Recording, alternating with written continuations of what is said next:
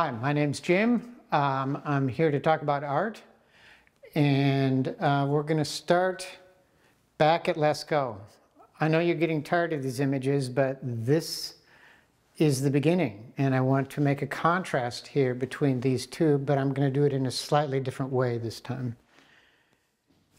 This is the bull, and these are the hands, and they're both extraordinary images. I'm not making a value judgment at all.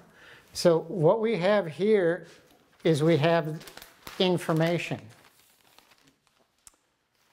Well, what kind of information? This is mark making about what we see.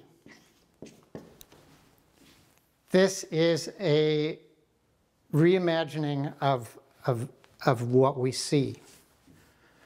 And then, so what's the difference? Well, with the hands, well, we also have information.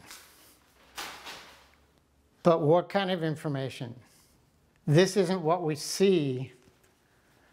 This is who we are. There's several differences here. You've got hard edge drawing, and here you've got a softness and a kind of a blurriness. And this type of mark making took off. This dominates Western art history. There's been a few times, however, where this swings back into focus and this becomes dominant. And that's what I want to talk about. And we're going to start with Impressionism.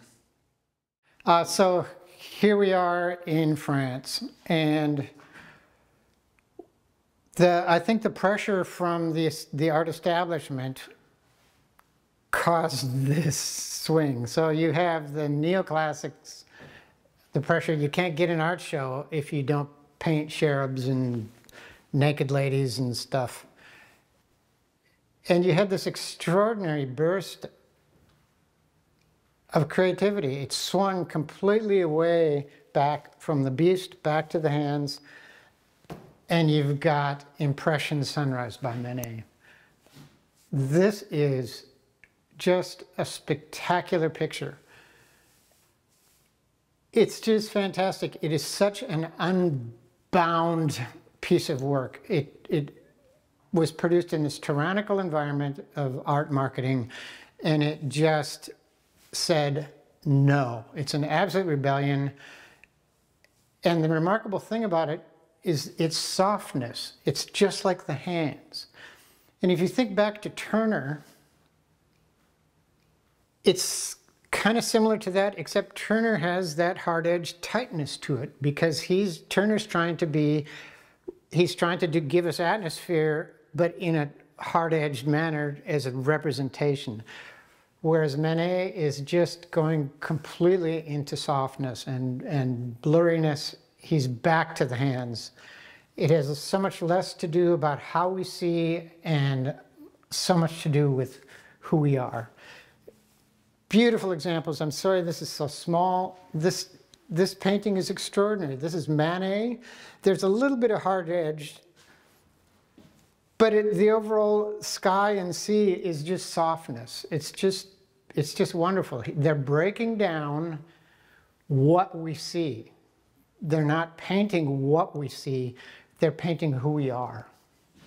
And this is Manet again, and even though it does have some hard edge on it, these guys were right at the edge. So they're just wonderful. This brushwork, it's physical, it's not polished. The neoclassical stuff had to be mirror smooth. These guys are just out there.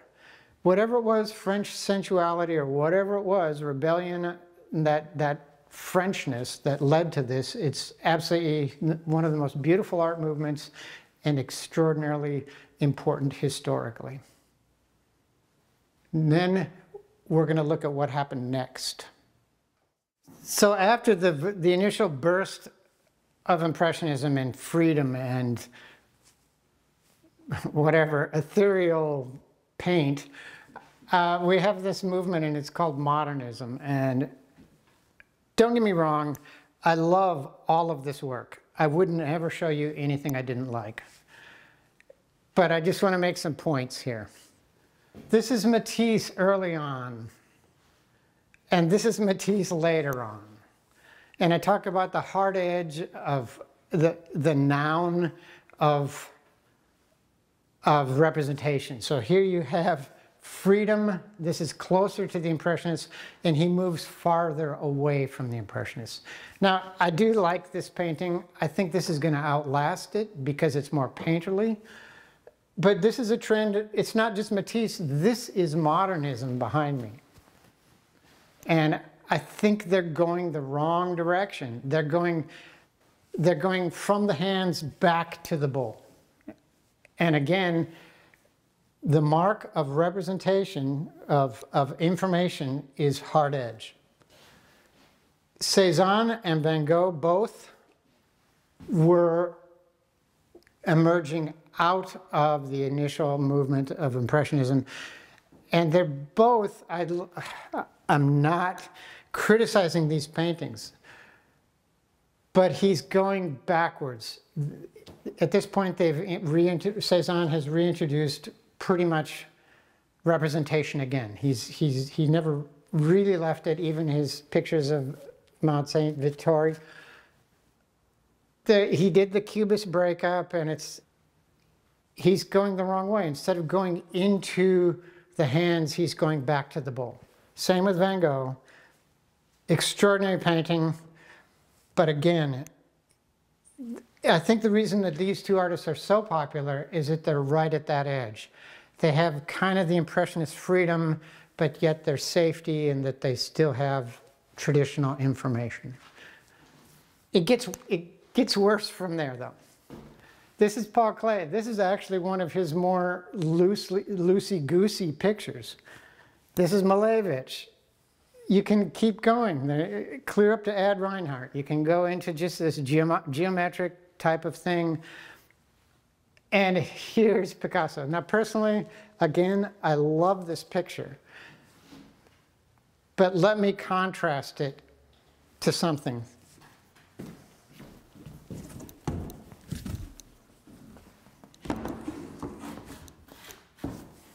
Let's contrast it to Manet's Lilies. When you contrast it to this becomes merely clever. So, to me, modernism wasn't entirely contained in its own box. It wasn't pushing ahead. And there's a reason why that's wrong. And it was taking place across the Atlantic in the United States. So what you have as your competition for sitting on your laurels and making silly work is you have a country that's developing its own voice. These were people that crossed the ocean and were faced with their own survival. The American Indians actually helped them through their first winter. They were starving to death. What emerged out of this incredible situation were hardened, surviving people that were honest because if they had to survive, and if they survived, that was their honesty. What is remarkable about the situation was how different and yet uniform all of the pictures we have are. All of the kids had big heads. They're all like these innocent bulbs of eyes, and it's like a third too big. But all of the kids are like that. All of the farmhouses, all of the farms, they're just simple. You can interchange them. It's a unified voice, and it's the voice of surviving. So what you have first is you have survival. So you've got your farmhouse and your barn, and then you have a nice farm. So you're thriving, you're starting to thrive. And here's Thomas Hart Benton. So This is how you thrive. Hard work, labor. You're on your own. It's wit's end. But so you go from survival to thriving to technology. This is Benton again. This is the horse racing the locomotive. Here's the locomotive. So you're going from surviving to thriving to technology. Here you have Hopper. In all of these, you're not getting any sense of camaraderie. You're getting almost a sense of loneliness, of struggle, of hardness. You're not sensitive. You're not doing anything. This is Grant Wood. This is one of the most famous early American paintings. It's stern. It's not friendly. It's about surviving. The only reference here that's interesting, and it's why he chose it, was this Gothic window in this stupid American little farmhouse. This is his dentist. This is his sister. They're stern. They have elongated faces. It's about American survival. It's not frivolous. There's no frivolity. It's not clever. It's about hardness. This is David Smith. This is Hopper again, loneliness, Americans, the space between Americans, space. This is David Smith. This is really one of my favorite, more contemporary sculptors. Again, you're not dealing with a neoclassic subject matter. This is just called The Letter. It's literally a sculpture about a letter. This is just a letter. He doesn't say what it's about, but it's just, it doesn't matter what it's about. It's practical. This is America. This is, again, the loneliness theme. This is David Smith, and this is called Friends. David Smith and Friends, and this is his work. This is, I forgot what this is called, but it's machine technology, back to the locomotive. This is American art, and it's hard and tough and honest. You've got Joseph Stella here. Again, it's the technology theme. This is American art. It's not about royalty. It's not about poetry. It's about surviving and becoming strong. Now, the next thing I'd like to add is you see this up here in the corner. Okay is an expression heard around the world. You can hear it everywhere.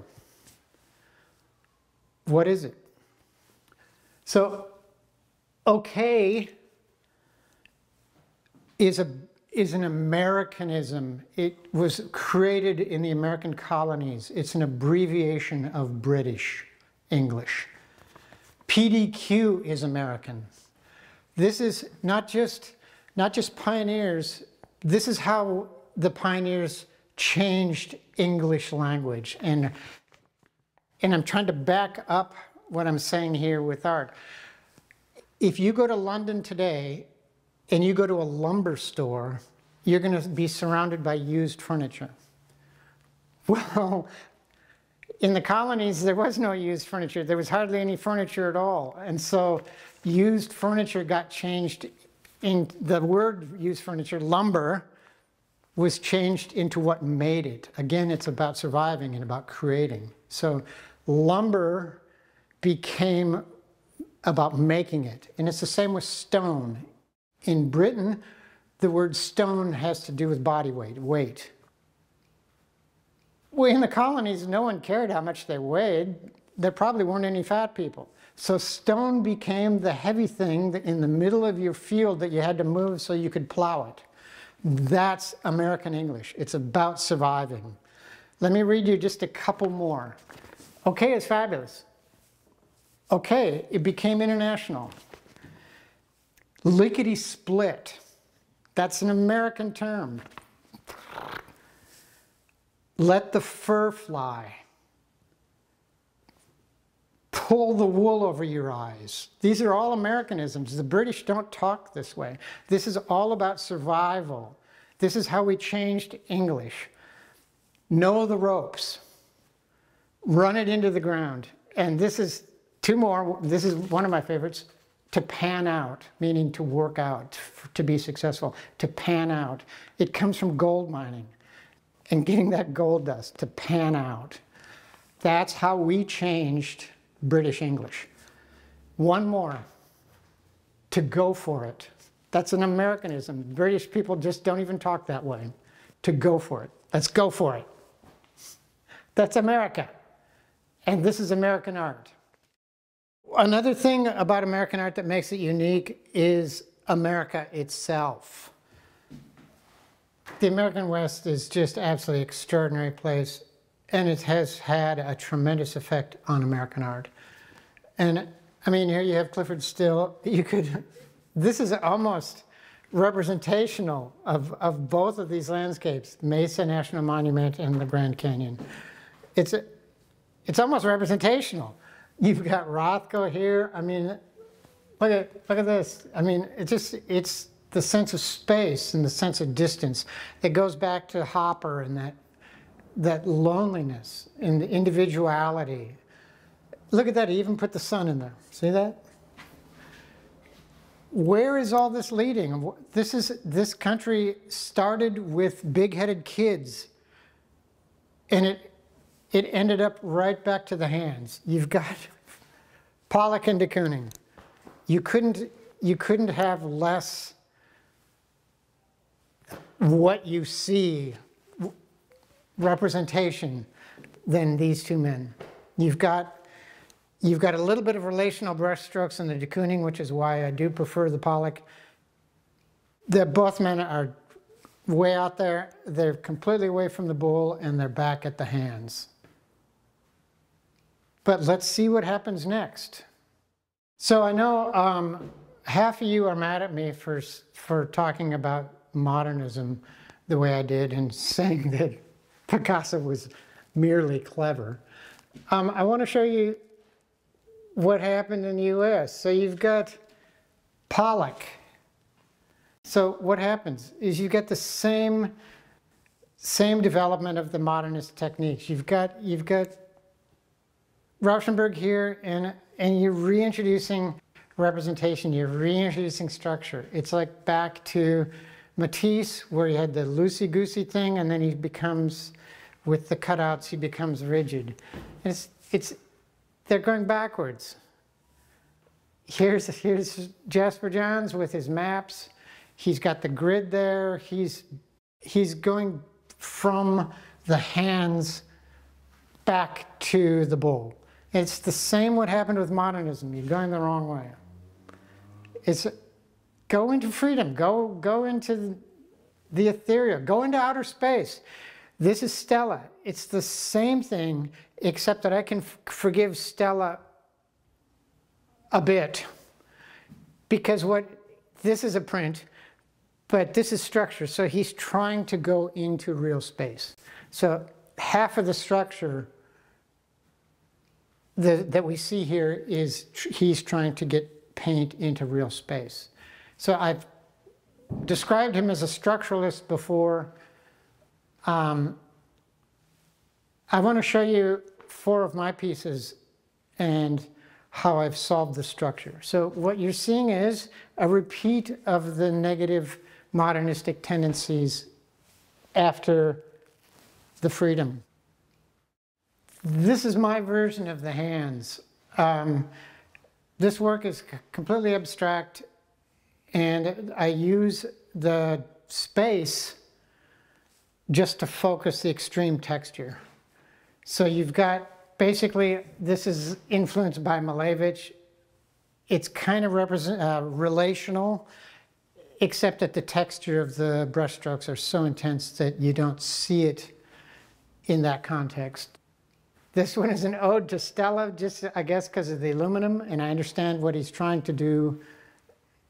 And I think this is much more elegant. This is kind of my take on Jasper Johns' flags.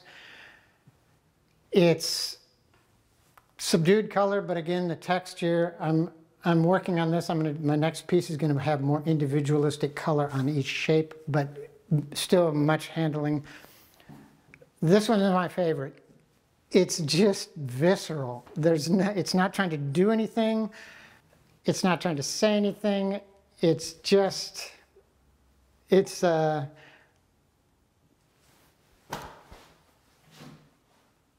just me. This is me. Thank you. Just as a brief insert, this is my version of David Smith's letter. His piece was just kind of a square with words. This is my version. It's a bit of an update. It's colorful, but this is love letter. This is called love letter. So it's, holding and colorful, and I am influenced by David Smith also. I'm influenced by everybody. But this is love letter in relation to David Smith's letter.